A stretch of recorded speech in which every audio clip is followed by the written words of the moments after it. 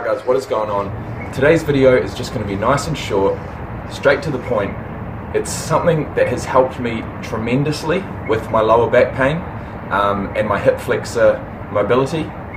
Obviously when we're training in the gym every day, also when we're doing things like driving every single day for hours on end. I probably do about 2 or 3 hours of driving a day. My right foot is constantly going up and down, so obviously that hip flexor muscle is constantly being shortened and lengthened. And what is that going to do over time? It's going to create extremely tight muscles, and that's exactly what's happened to me. I haven't been stretching them as much as I should.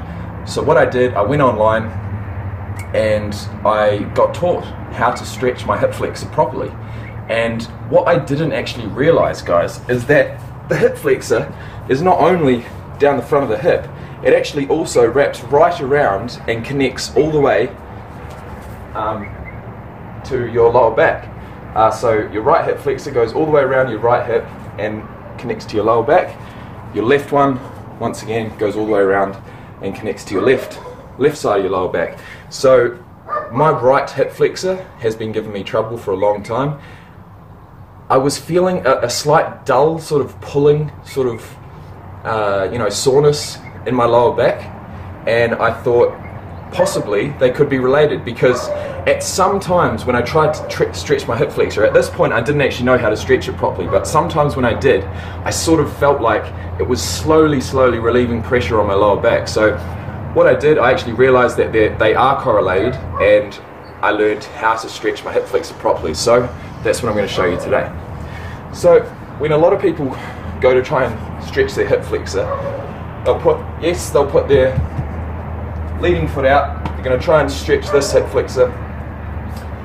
You'll see people, and the main motion that they do is lean. So they'll lean forward, they'll try and feel a stretch along here.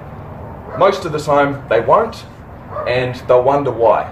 But they'll continue going down and down and down until, yes, you do finally start feeling a stretch here, but it's not the right stretch, okay? It's not the right stretch. So, you can be leaning forward all you like, and you're still not going to activate it the way you want. So what you do, you once again put the foot out on the 90-degree angle, but what you're actually going to focus on is this, your glute muscle. So first thing you're going to do before you do any stretching is squeeze the glute. So I'm going to squeeze my right glute, and this is what's going to happen. Okay? So what that does, that forces my ass slightly underneath me and makes my upper back and makes my back go nice and straight. So once again, first thing I'm going to do, squeeze the glute. Okay? That brings everything slightly forward. I think it's supinated. I'm not sure how you call it, but it's going to bring everything slightly forward like this. And then when you've got your glute nice and tensed, then you can start leaning forward. And you're not going to be able to lean forward very far at all. And I'll tell you what, all I need to do is a couple of inches forward. So I'll squeeze the glute, a couple of inches forward, and I'm already feeling it all the way down here and all the way to my lower back. So when you do it like this is when you really realize that yes, your hip flexor does, participate in your lower back health a lot.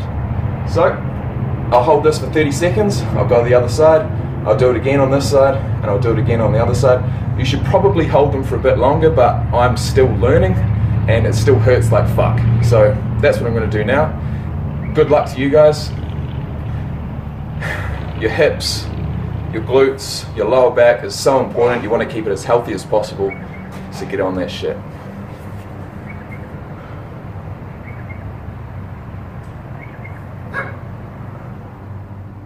Nothing can stop me, I'm all the way up, all the way up, all the way up.